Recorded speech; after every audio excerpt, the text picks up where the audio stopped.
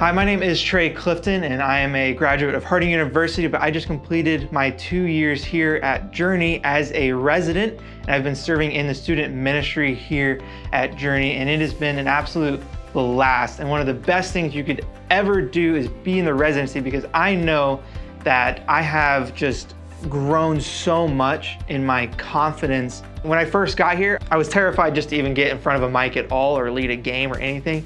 And throughout my 2 years in the ministry, I've taught several times. I've been able to speak at Jingle Jam. I've gotten to do communion on a Sunday morning. And all these things have just given me so much confidence in my ability just to teach and be able to lead. It's like I've been involved with small groups and learned how to plan them, how to get host homes, and also just how to lead a group of middle school boys, and also just been able to be a part of big events. It's been such a blessing and opened up my eyes to the vision of ministry. So one of the biggest perks of being in the residency is the training and the coaching that you're going to get, especially as a leader.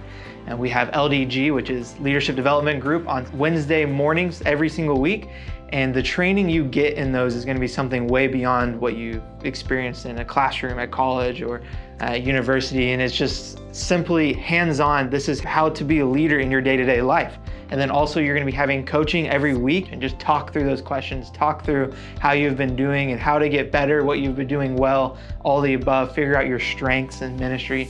And it is something that you will be able to value throughout your entire time in ministry and beyond the residency as well. As I'm approaching the end of my residency here at Journey, one of the best parts about it is the opportunity just to be able to be in that process of interviewing. You get the chance to walk slowly in that. You don't have to be quick in the interview process. You can take time, you can interview at several different places, and you just have people in your corner that are able to support you. They're able to talk highly of you, and they also have tons of connections all around the country to help find you somewhere that you would love to be and you can be for a really long time.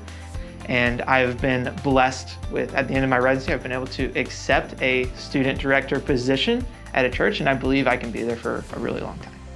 If you are considering applying for the residency, all I have to say is just do it. It's a hard decision, especially if you're not from Florida, but it is something that I know I wouldn't be where I am today without it.